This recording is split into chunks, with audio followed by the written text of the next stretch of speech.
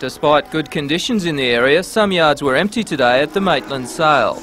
250 trade cattle were to be auctioned, half the usual number, and only 50 export cattle where there are normally more than 300. The vendors are resisting the market a little with the uncertainty as to who's going to be in attendance, especially the export cattle. With the possibility that cattle won't be killed, buyers weren't encouraged to attend the sale. And without a good number of buyers to bid for the cattle, the farmers weren't keen to send their cattle in. Abattoirs at Scone and Curry are still in operation, so local trade cattle prices have been relatively unaffected. However, some agents fear the dispute will escalate and stop selling completely. At other centres throughout the state, prices for cattle, sheep and pigs have dropped, and only producers who are short of feed are likely to sell.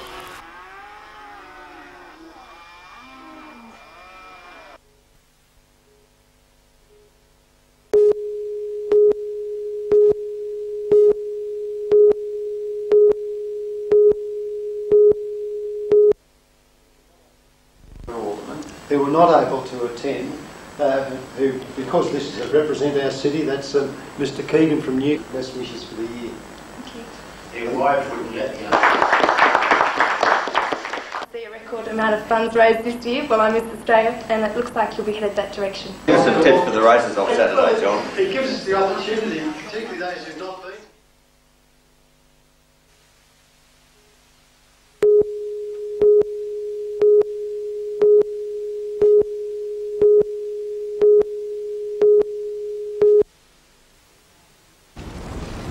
This afternoon, the 57-year-old yachtsman was very relieved as his 9-metre sloop was escorted by water police into Newcastle Harbour with only minimal damage.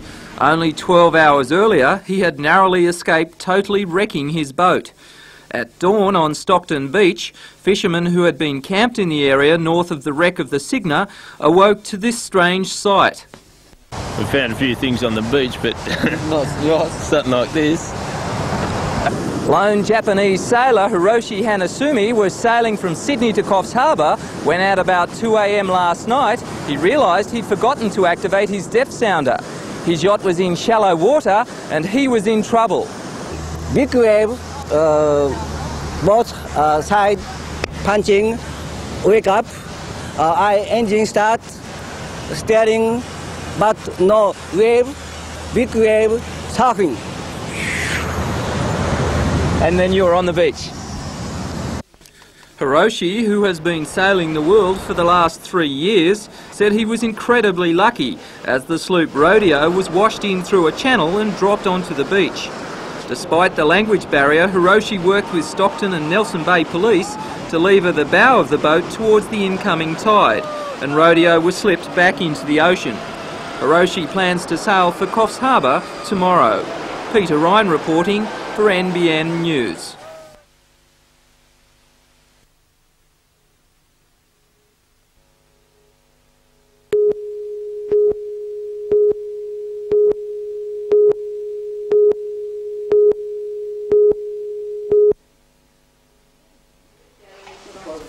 Today, the Newcastle Mothers of Twins Club hosted the annual get-together for all twins in the Hunter. And that's when the fun began. Double the fun, that is. Some twins are identical and some are not. This set is identical, but believe it or not, this one isn't. When the kids get together, they don't do anything by halves, they do them all by twos. Where one twin goes, so does the other. You're just never sure if you're seeing double. Ask the parents how to tell some twins apart, and they'll say it's so easy. One has hair much darker than the other. Call them duos, pairs, sets, doubles, twins, or just plain identical people. Whatever, it was a giant confusion. Perhaps it's all an optical illusion. Willie Lafitte for NBN News.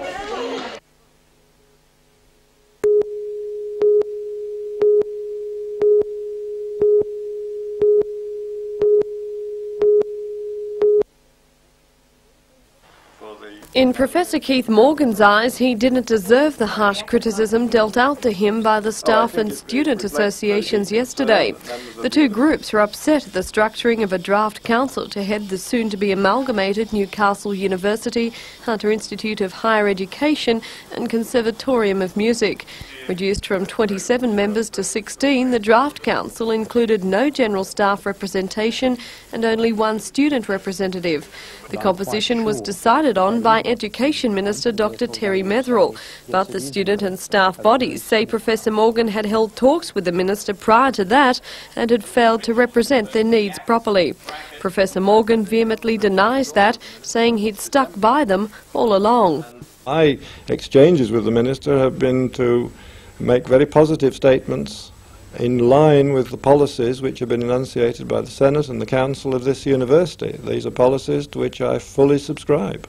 Of accusations by the student and staff bodies that his representations to the minister had been hasty and inadequate, Professor Morgan was in agreement. He said that was simply because of Dr Metherell's timetable. But bitter Professor Morgan is not. He says he can understand the staff and students' frustrations and does not intend to go into battle against them, but rather will be lumping their grievances and his in the lap of the minister. We shall be replying strenuously and offering him advice on the draft legislation, and we shall insist that he responds to that advice and gives us the opportunity of further discussions if it becomes necessary.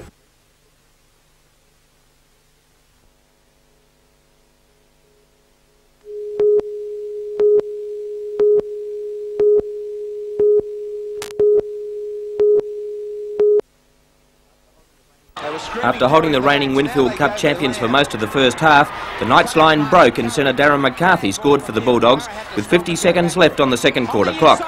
That try right on half-time signalled the opening of a scoring blitz as McCarthy scored again, barging over from dummy half. Terry Lamb backed up a brilliant break by fullback Darren Curry to score in the 54th minute, and then a few moments later McCarthy grabbed his third try of the match to put the game out of reach to an out-of-touch Knights team. Coach Alan McMahon reflected on the fact that the Knights had met the Premiers at full strength, but he was pleased with the early effort. They really got away with us probably in the late third quarter, and with those two quick tries that they put, they got right out of reach. But certainly up till half time, that we were very patient with them, and they were patient with us, and they probably just got a little bit on the percentage game, and of course that scrum against the loose and the feed certainly tipped the scales in their favour. The Knights have come out of the Panasonic Cup match with some injuries which are bound to give the selectors a headache or two in the next 24 hours. I think Brian's definitely out. The doctor more or less indicated last night that he has done some damage to the medial ligament. Of course that'll be ascertained now while he's getting x-rayed, and we'll know later today. Of course Mark, the doctor, seems to think that the bone's okay, however he sent him for x-rays, and we'll know more about that tonight as well. If Quinton is out, who will be the Knights goal kicker on Sunday against Wests? Well, there's probably a few other options left open there too. As Peter Johnson's a goal kicker, and Michael McKinnon's had a bit of it, and Jeff Doyle's had a bit of it, and they've been practising here nearly every afternoon with our kicking coaches, so we'll have a look at that as well.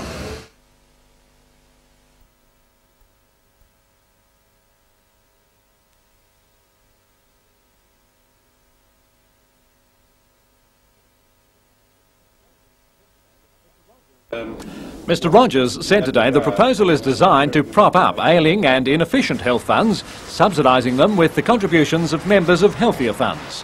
Under the change, currently before Health Minister Blewett, all people over 65 years of age would be labelled as chronically ill, or any person under 65 who spends more than 14 days in a hospital in any 1 year. Presently, the reinsurance scheme covers only those people who spend more than 35 days in a hospital. Last financial year, NIB members paid $4 million into the pool. That's 66 cents a week for every family. But under the new arrangements, this would double with no extra benefit going to the contributor. So who would benefit from the proposed change? The ones that are in favour obviously see some advantage being derived out of the pool. On the other hand, we're one of the net payers into the pool. And I might add that we're not the only organisation opposed. There are many other funds such as the HERMA funds, group of funds, some VHIAA funds, the Private Hospitals Association, the Australian Medical Association have all indicated their opposition, and as late as Tuesday this week, New South Wales Health Funds Association indicated they rejected the proposals. The proposal is already with Health Minister Blewett and is expected to go before Federal Cabinet soon.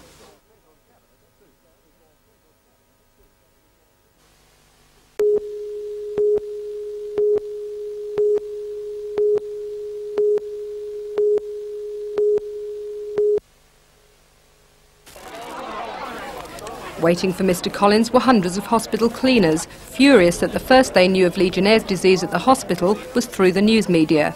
They also fear that contract cleaners will replace them, with further risk to public health. The aim of Mr Collins' visit, accompanied by leading expert Dr Peter Christopher, was to reassure the public that all possible safety measures were being taken. Dr Christopher said that today it was discovered that the bacteria in the hospital's air conditioning system was the same as that which had infected the kidney transplant victim. Mr Collins visited the patient and another female transplant patient who is being tested for Legionnaires. 2 attempts at press conferences were thwarted, once by angry demonstrations by the members of the Health and Research Employees Union, with 600 members in Newcastle. This is one of 13 air cooling towers at the hospital. The bacteria was found in 2 of them. The cleansing process began yesterday and isn't expected to be finished and finally tested until Monday. During Mr Collins' press conference right here, he was hurriedly rushed away, and journalists and cameramen feared that there could be some risk of contamination. Nobody seemed quite sure, and even now, just as I speak, we've been warned to film upwind of the cleaning process. But out of the confusion, it appears that stringent decontamination methods are being used, and Dr Christopher said new guidelines will be even more thorough. It will certainly minimise the Legionnaire's disease occurrences, and we should certainly never have another epidemic such as the one in Wollongong, in Adelaide, in Burnie, that have occurred in the past few years. Mr Collins said Legionella bacteria can be present all the time in air cooling systems. I really think it sends a timely reminder to everybody that they've got to be careful about maintenance standards, cleaning standards, and certainly that's the purpose of my visit here today, to first of all reassure the people of Newcastle that steps have been taken, that Royal Newcastle Hospital has a clean bill of health, that it can get back to its normal operating capacity after this 24-hour suspension, and that it can go on providing the excellent service that it's provided for many years.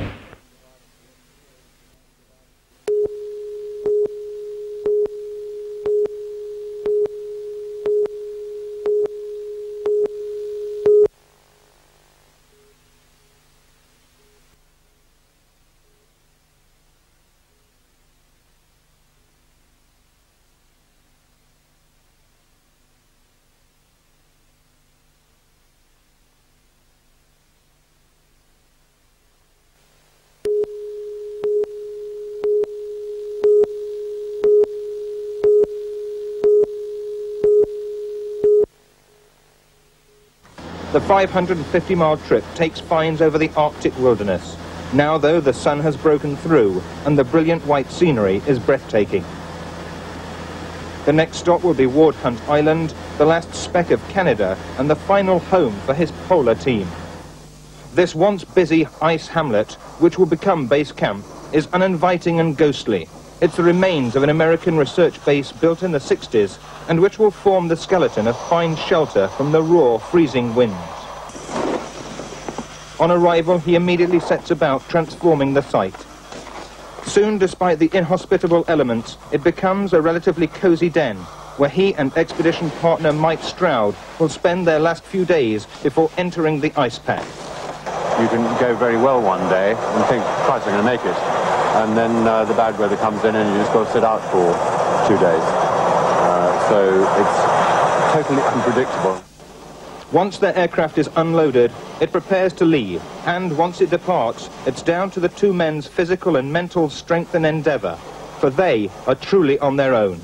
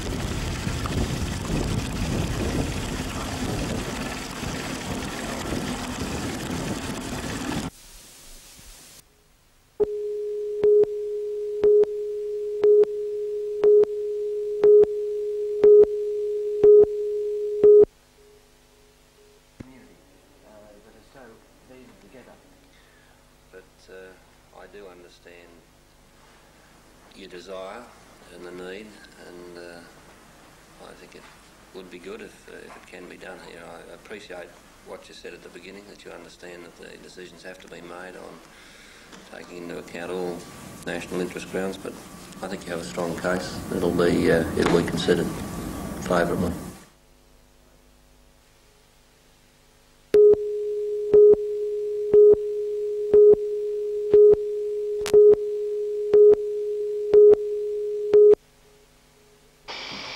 The dispute between the university and the government has grown out of the move to amalgamate the university and the Hunter Institute. That amalgamation is now virtually accepted by both organisations, but what is not accepted is draft legislation which significantly reduces the representation of academic staff, general staff and students on the council which will preside over the amalgamated institution.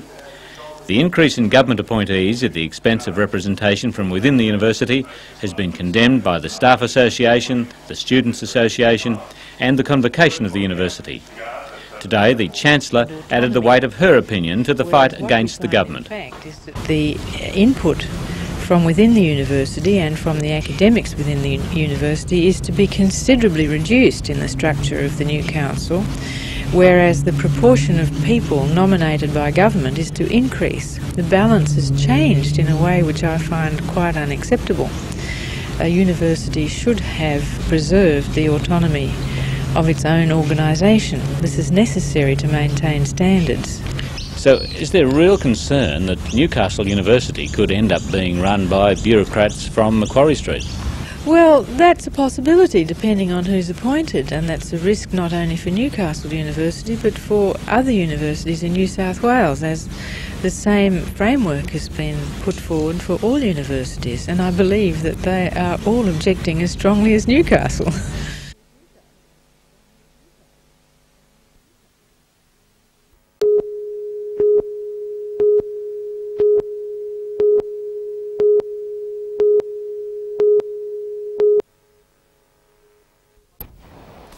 Hunter Valley mines rely heavily on rail to transport their coal to Newcastle. However, they have a less than happy working relationship with the SRA. The coal companies claim production methods at their mines are competitive, but that their viability is threatened by rail costs, which they claim are amongst the highest in the world. The State Rail Authority has always rejected the claims, saying it offers the best rates it can. Now the New South Wales Coal Association has stepped in an attempt to settle the differences once and for all. With the cooperation of the SRA, the association soon begins a full examination of the coal freight workings. A committee which will report back at the end of April will recommend areas where costs can be reduced. According to Dr. Barry Ritchie, Executive Director of the association, such an examination is overdue. It's a very big breakthrough in terms of improving relationships between the SRA and the industry, in terms of the industry understanding just what are the costs which the SRA is associated with and how we, the industry, might help to reduce those costs. Dr. Ritchie was in Newcastle today to address the Newcastle Businessmen's Club on the direction of the coal mining industry. He says the future is brighter than it has been for some years, but expects more jobs will go as mines modernise further. There will be some more restructuring in the industry, that's inevitable. It will be good for the industry. It will provide a much more long-term, secure future for workers than there has been before, and we won't see, hopefully, the mine closures that have gone on over the last couple of years.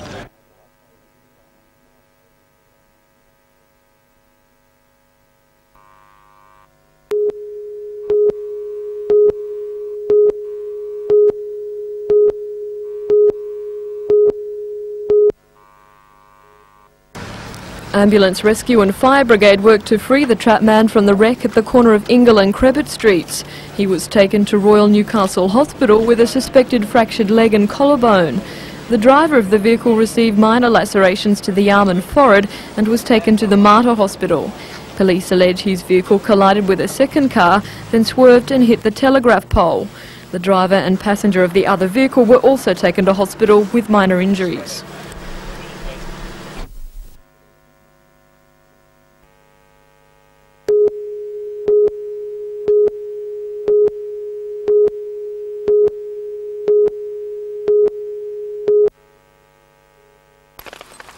It It wouldn't be an Easter sporting event if it didn't rain, and it fell in bucketfuls at the Cessnock course as players prepared for the start of arguably Australia's premier junior golf classic.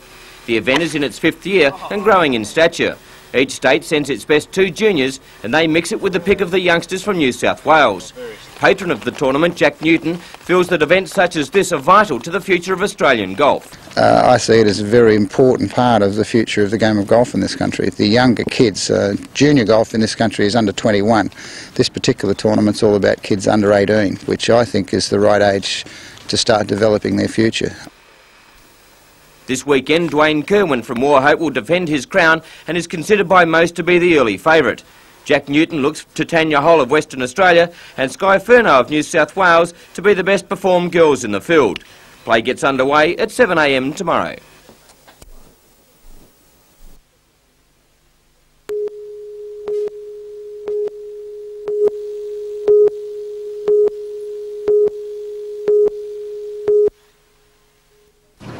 The Australian Championships are being held in conjunction with the state and combined high school titles. The regatta, which consists of an invitation race and 4 heats, is open to all classes. That's everything from a 6-foot sabo to an Adams 10. Although there are 4 divisions, only a handicap separates the sailboards from the monohulls. The winner of the championship will be determined by the number of points gained after 4 heats. They'll take home the title of Australian secondary school champion. Current holder of that title, Tony Jeffries, who also won the state and combined high school championships, is favourite going into the first heat tomorrow.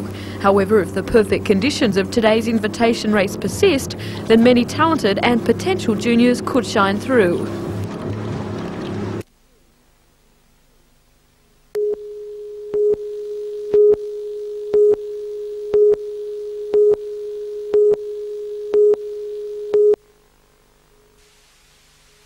Rent for a house in Caves Beach is due to rise on April the 17th from $88 to $120.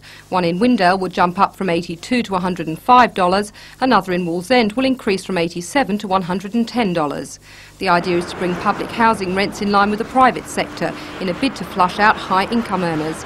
Pensioners and those on low incomes will not suffer, stresses Warren Kelly, Regional Housing Manager.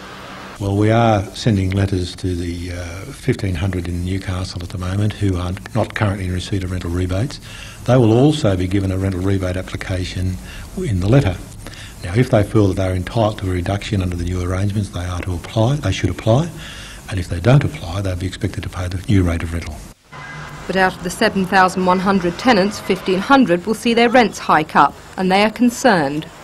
I have to pay it whether I like it or not. It's either that or move out, and who can afford the rental market these days? And I mean, I can't afford to buy a place, so I have to suffer it and just pay it. So how much will your rent be going up by? 42 a fortnight. So it's 138 now, it'll be going up to 180 a fortnight. At the moment, Newcastle and Lake Macquarie has its longest ever waiting list, with 4,500 people waiting up to 5 years for subsidised housing. Mr Kelly says public housing tenants are being encouraged to move out and buy their own homes with the aid of the state government's home fund to make way for new tenants. And the money raised by higher rents will go towards new housing. A problem with means testing could occur in families with working children. The children could be discouraged from seeking work altogether, or the major wage earner could be stopped from seeking a job with higher wages for fear of penalising their rental payments. Rebecca Skinner reporting for NBN News.